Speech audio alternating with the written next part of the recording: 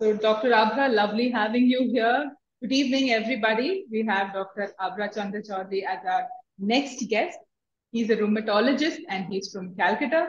Extreme pleasure from our side to welcome you to India's first metabolic health conference. Welcome, Dr. Abhra, once again. Yeah, good evening to everyone. And thanks to the entire DLive community for inviting me to this.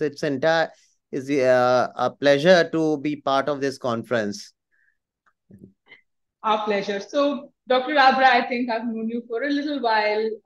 I'll just also give the audience a little bit of introduction about you. Uh, Dr. Chowdhury is a rheumatologist. He's practicing in Kolkata, and he has done his DNB Medicine from the prestigious institute Christian Medical College Vellore, which we from the south. I'm from Chennai, so we all know it as the CMC Vellore.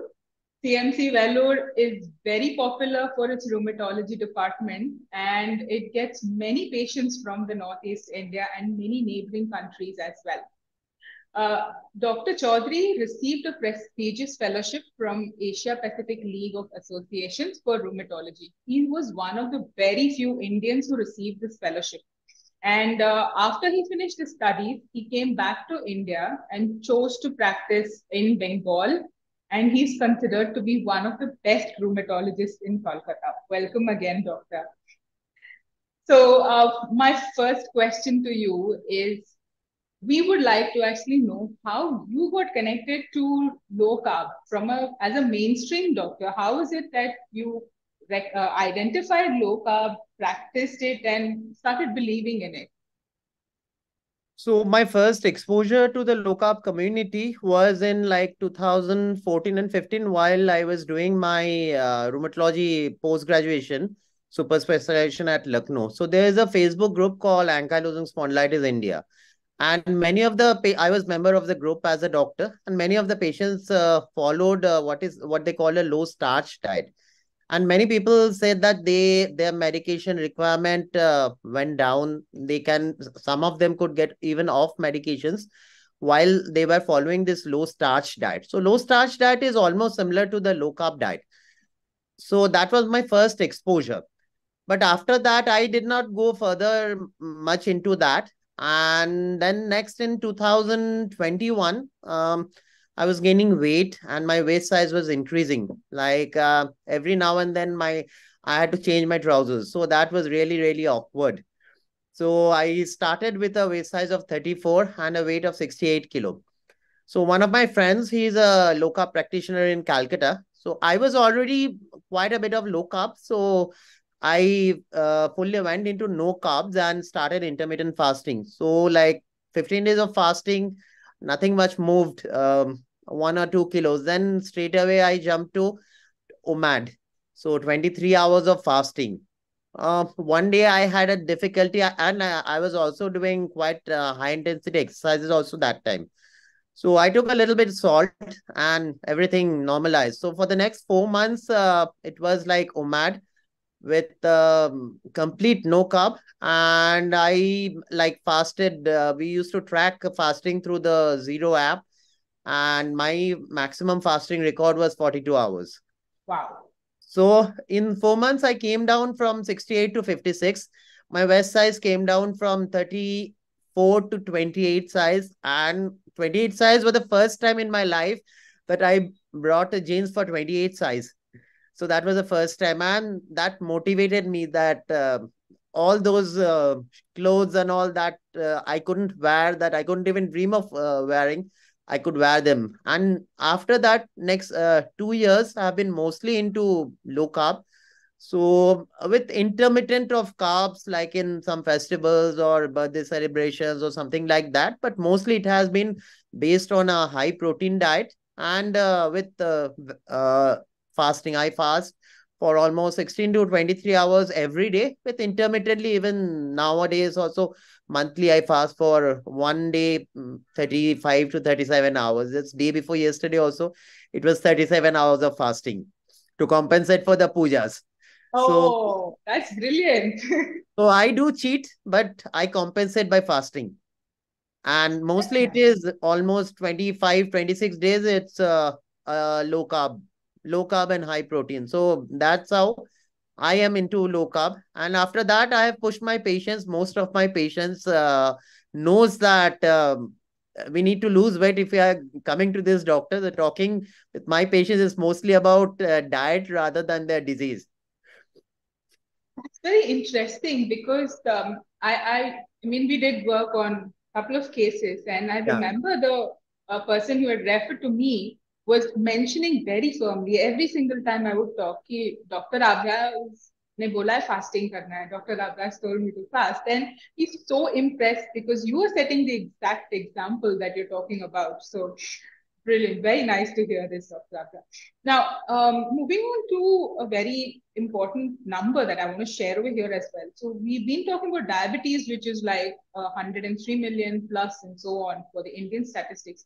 But I think another very staggering number is also on arthritis, specifically osteoarthritis, because Yes. I think in 2019, or that must have been the latest study, it mentioned there are close to 63 million Indians who have been diagnosed with osteoarthritis, right? So this is becoming a very critical condition now, and this is also stated as more women being affected than men. Yeah. Yeah. So can you shed some light on why number is so staggering, and it's going pretty high, pretty fast? So basically, if we deal with the different types of arthritis, we see one is inflammatory arthritis like rheumatoid arthritis, ankylosing spondylitis, and another is a non-inflammatory arthritis, which you call as degenerative arthritis. So osteoarthritis belongs to the group of degenerative arthritis. So for inflammatory arthritis, we have good medications, but for osteoarthritis, as of now, there is no proven medications. So the only thing that can work in osteoarthritis is lifestyle change. Now, what is the problem that I'm finding in India is twofold. One is definitely obesity and the other is sarcopenia. So Indians are grossly sarcopenic. So there are many people who if you see the weight, they are normal weight, but they are visibly obese. So we do not take this normal weight obesity into consideration. So people are only after the weight, but they do not increase the muscle power.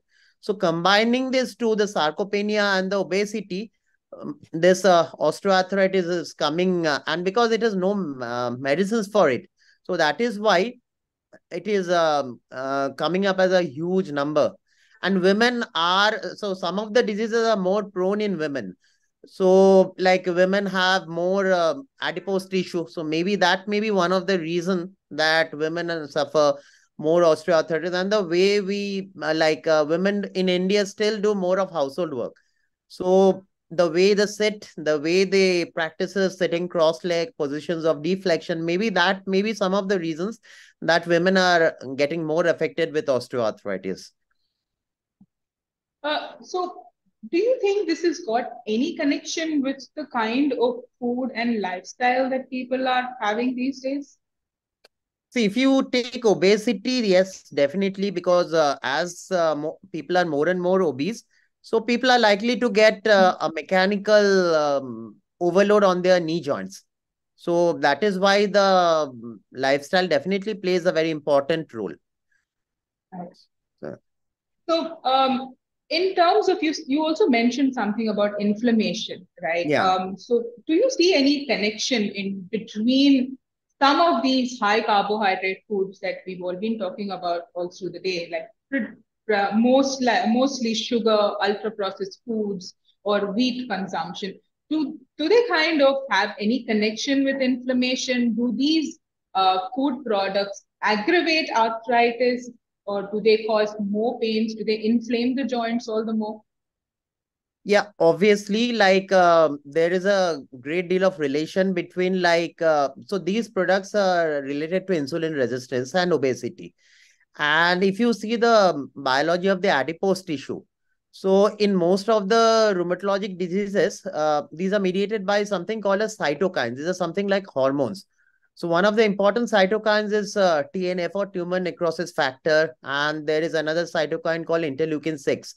So the therapies are directed against these cytokines. So the source of this cytokines is adipose tissue. So adipose tissue produces TNF. Adipose tissue produces interleukin-6, which mediates inflammation. So inflammation is multifold.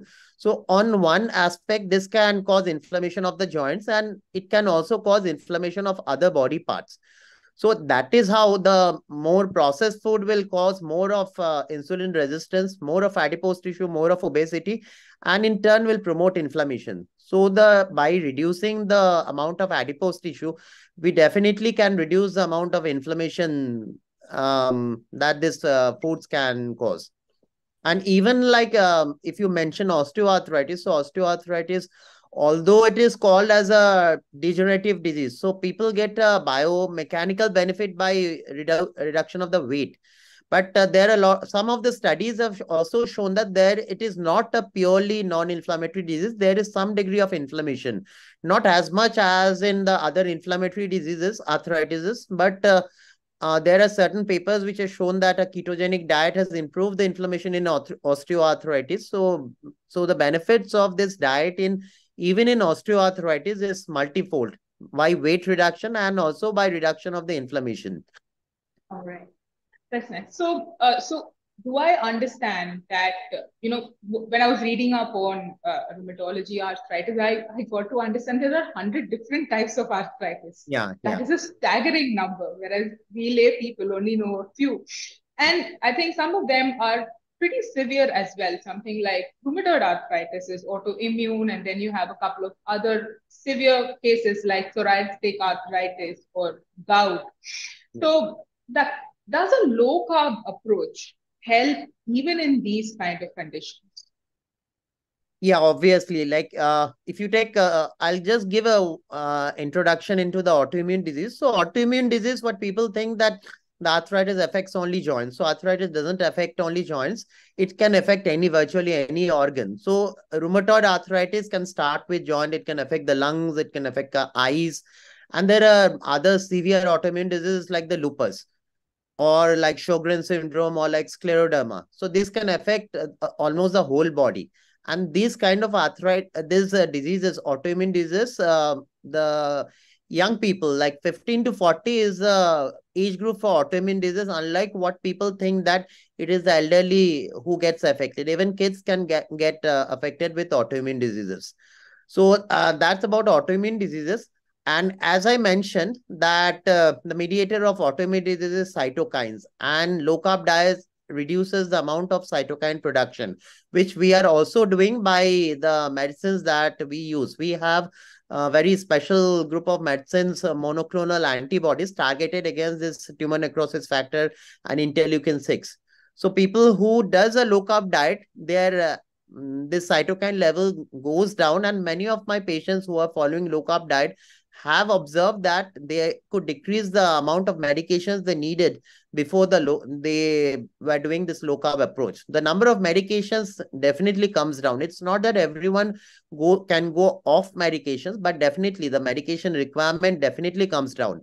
And apart from the medication, the benefit that they get is from the weight reduction, because overloading the joints will always be a problem for them. Their disease can be in remission, but obesity will cause overload on the knees, for which medicines are not going to take care of that. So low carb diet definitely helps in that aspect.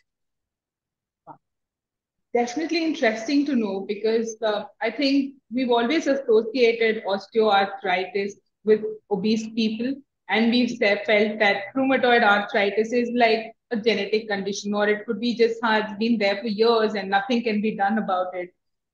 So I think your point really makes a lot of sense for even those who have rheumatoid arthritis, because I've worked with a couple of them and I've seen that their pain centers become really bad as time progresses, and during colder season it becomes too painful for them.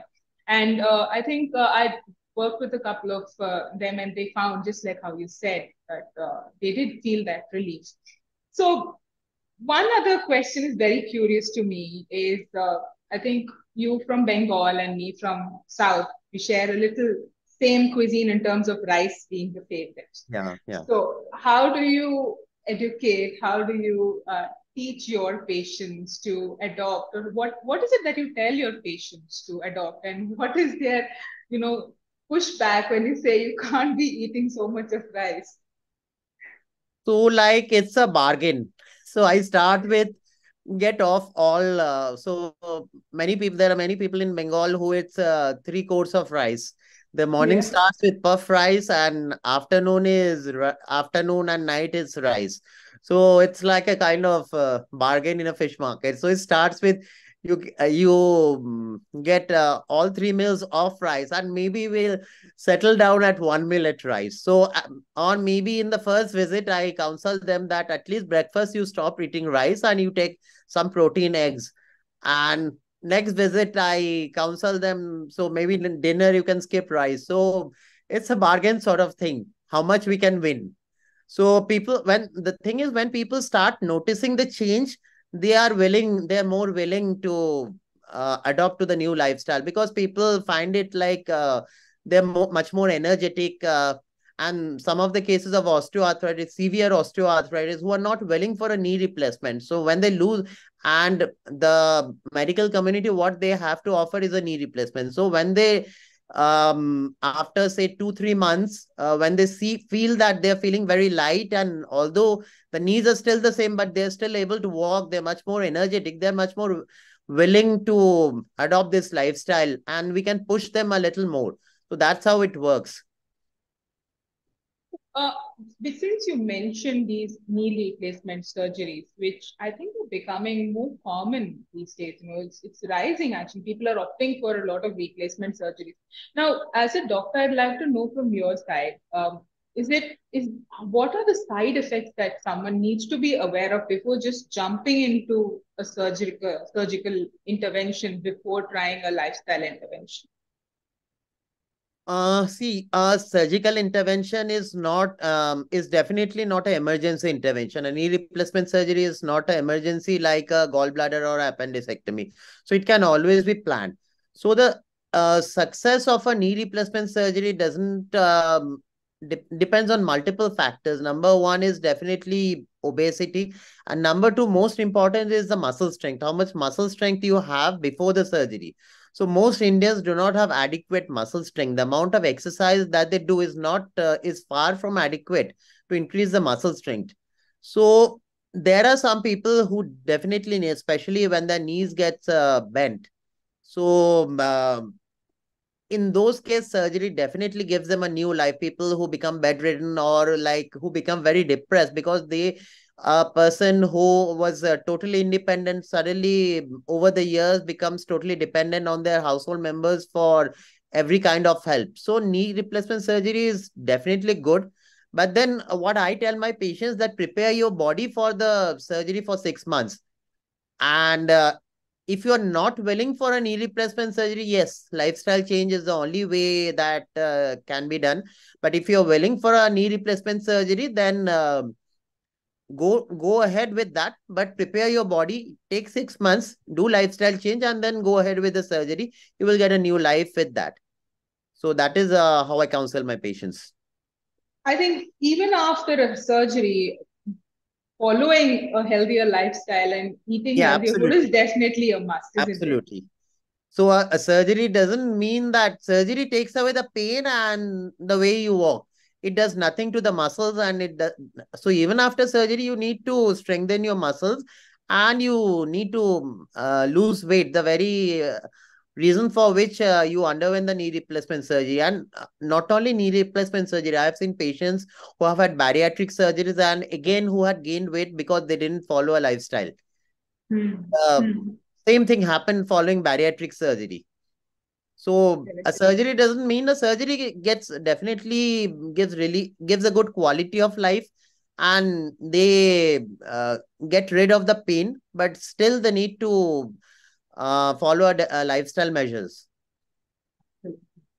So, doctor, in your different cases that you've handled so far, can you share any unique case that has, really changed with an intervention, a lifestyle intervention, specifically a low carb intervention, and what you follow, low carb plus IF? So like I'd like to mention one or two cases. So one, you have heard of psoriatic arthritis. So Yeah. psoriasis as a, so different arthritis are related with metabolic problems, but among them, psoriatic arthritis has the largest amount of metabolic problems. So a patient who has even skin psoriasis, they can have a fatty liver, dyslipidemia. Their risk of cardiovascular disease is hugely increased as compared to the other types of arthritis. So I had one patient. So we use a medicine called methotrexate for different kinds of arthritis. So one of my patients, he was obese. He had fatty liver, and nobody could ever give him methotrexate because every time methotrexate was given on the setting of a fatty liver, his SGOT, SGPT levels would go up. So I advised him to go for a low carb lifestyle, and he diligently followed. And after that, we introduced methotrexate.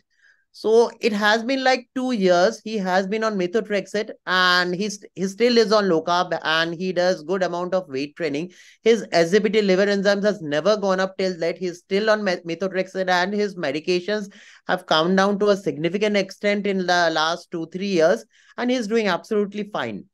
So that is one aspect. Then again, gout is another aspect that people have a lot of myths. So what the mainstream doctors suggest that you should be off all proteins. So I have had, so I work with a lot of patients in the northeast from Darjeeling, Kalimpong, Karsiong, Sikkim side. So it's a myth among them that they consume a lot of pork and they consume a lot of red meat. So they have a myth that consuming a lot of red meat causes gout. Initially, I also used to believe those kind of things, but then I found out that they also consume a lot of carbs and they consume a lot of tubers. So the vegetables that they take consume a lot of potato, and they have like tapioca, and they have almost 3 courses of rice and noodles and all these things. If you go to any mountain, the standard meal is Yeah.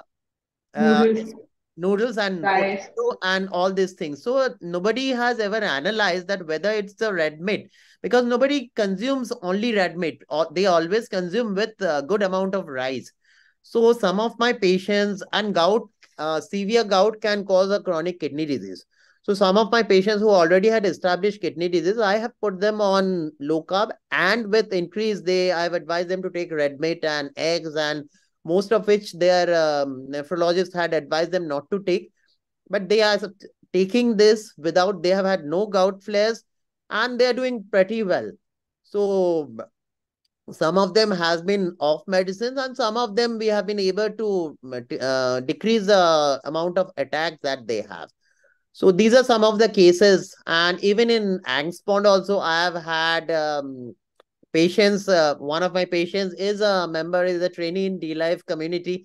So she had underwent this journey. Her disease is much better now. She has lost a significant amount of weight.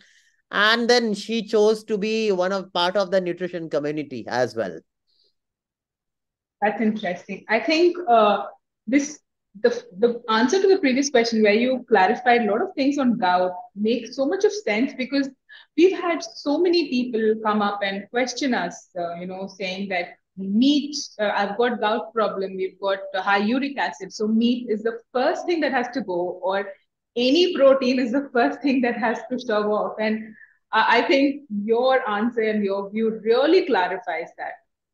So I think And one thing I'd like to mention that a lot of the patients actually do not have gout. They have what we call as asymptomatic hyperuricemia. So most of the patients who have metabolic syndrome, who are obese, have their raised uric acid levels. And in India, many of these patients who do not have gout are treated as gout just based on their raised uric acid levels. So maybe a patient with rheumatoid arthritis has raised uric acid level, they are often labeled as gout, but that is often not the case. And people need not be on medicines for these people who do not have gout. And what I read from, like, if you go to Dr. Jason Fung's, the Diet Doctor website, even today I was reading.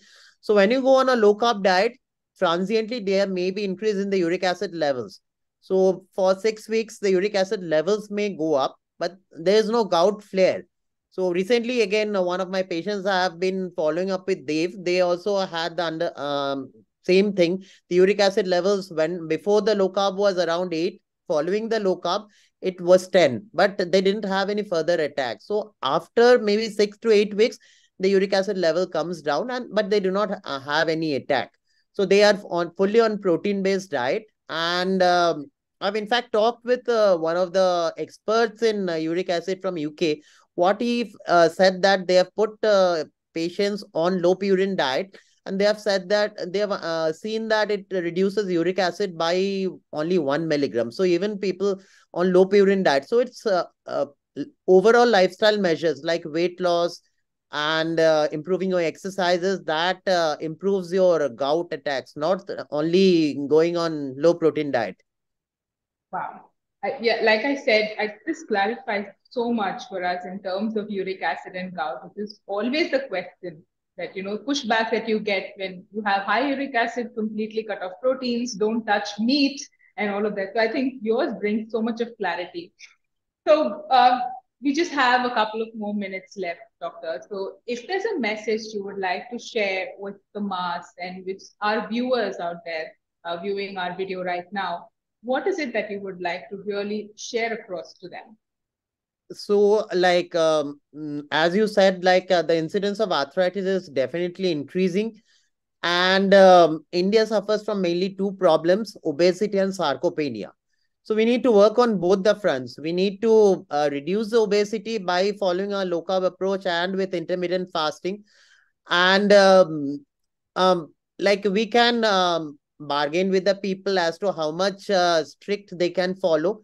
But sarcopenia is again another problem that is prevalent with Indians, and Indians are like more with yoga, and they are not open up to weight training as of yet. So weight training also needs to come up in a big way if the metabolic health has to improve. Those are lovely points, Doctor. It was such a pleasure talking to you, and we're so happy you were able to make it to our event. I'll hand it over to Shashi. But before I give it over to Shashi, I should also tell Shashi that one of the patients of Doctor is currently enrolled into our program, and she's doing really well. So Doctor's always been referring to the life videos for reference to his patients. So I think that's a huge vote of confidence that we have from his side. Over to you, Shashi. Yeah, I think when we were there interacting in the lounge, so doctors informed me. And I wanted to, first of all, thank Dr. Abhra for accepting this invite, coming and sharing his knowledge and wisdom on low carb. And when we were formulating this session, Anjali told me that she wanted you in this. And we immediately shortlisted you, and then we got back, and then she got back with the date and timing. And we are so happy that you could come. And specifically on this day and today, we had a lot of Indian doctors of varied specialities, endo, cardiologists, orthopedicians, surgeons coming in and telling about their experience. So thank you very much. And we look forward for more extended sessions with you so that we can have more knowledge on this. Thank you so much for giving this opportunity. Thank you, Dr. Thank you so much. Thank you. Thank you, Anjali, for hosting last two sessions. Thank you. Nice. Thank you. Thank you so much.